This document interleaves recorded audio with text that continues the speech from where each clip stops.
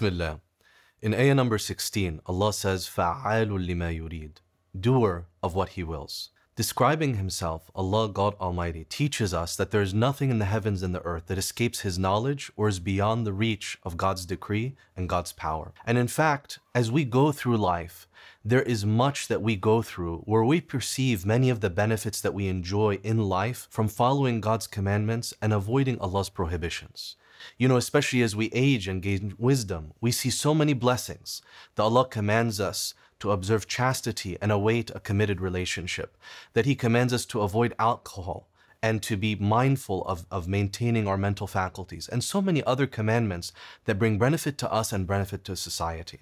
But sometimes the decree of Allah comes with what escapes a human being's understanding and where words and tongues themselves cannot encompass the vastness of God's mercy. These can be moments like when Allah calls back a soul from our loved ones and wills that a beloved mother or father or son or daughter returns to Him. Or it can be moments of great oppression or difficulty or hardship where a lot of people are suffering.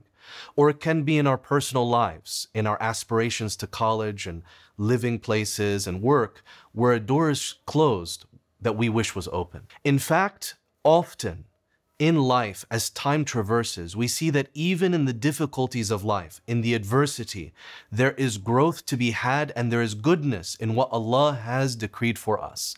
But that wisdom is with Him and we do not encompass its fullness. Allah says, وَاللَّهُ يَعْلَمُ وَأَنْتُمْ لَا تَعْلَمُونَ. And Allah knows and you do not know. And especially in life's difficult moments, in those tests where in the middle of it, it feels like maybe it will never end. Or in the pain that we see when societies and vulnerable people are put in the line of fire of people that do not fear the boundaries of God and do not restrain their hands from oppression. In the midst of it, no human being knows the wisdom of where this is leading. But the Quran teaches us and inspires us through stories past so that we can have inspiration and hope that also through this obstacle, through this hardship, through this moment that Allah has willed for us to witness and hopefully to be a positive force in, that there is growth and there is development and there is opportunity that would not be had without it. In the Holy Quran at the end of Surah Yusuf, He says, إِنَّ رَبِّي لَطِيفٌ لِمَا يَشَاءُ إِنَّهُ هُوَ الْعَلِيمُ الْحَكِيمُ. Indeed, my Lord achieves His aim in subtle ways, for my Lord is all-knowing, most wise.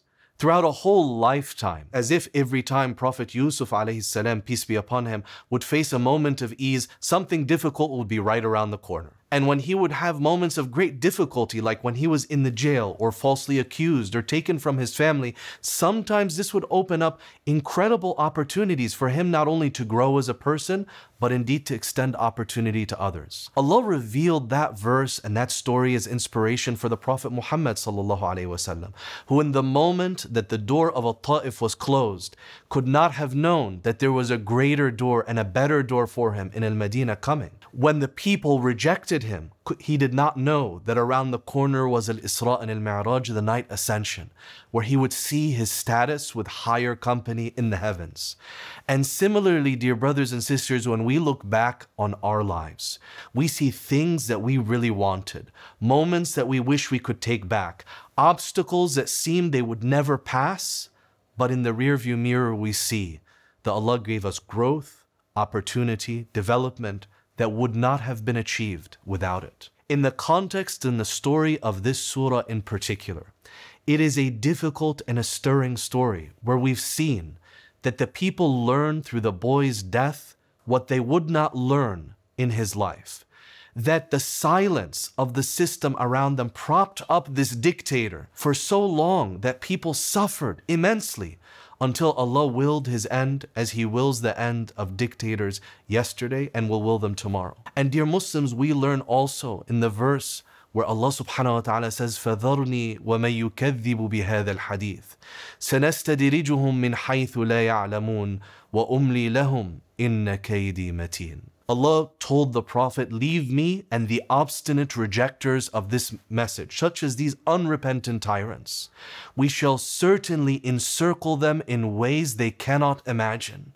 And I lie for them in wait for my plan shall surely be achieved. Dear Muslims, we understand, just as we learn from Pharaoh and we learn from this tyrant king, that the unrepentant wrongdoers, that if Allah willed good for them, He would have removed their hands in their wrongdoing so that they would not dig their account deeper, so that they would not find a heavier end.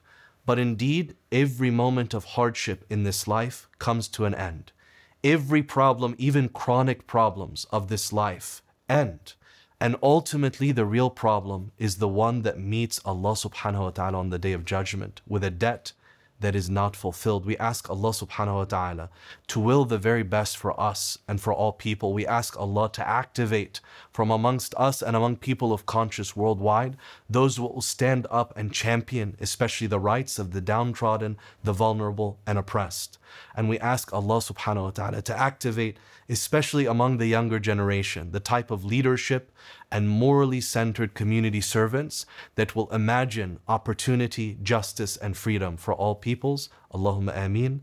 And at this hour that could be an hour of acceptance, and even amidst the joyous season of Ramadan, we are mindful that there are people that face this Ramadan in hardship. And so we make a special dua and supplication for them.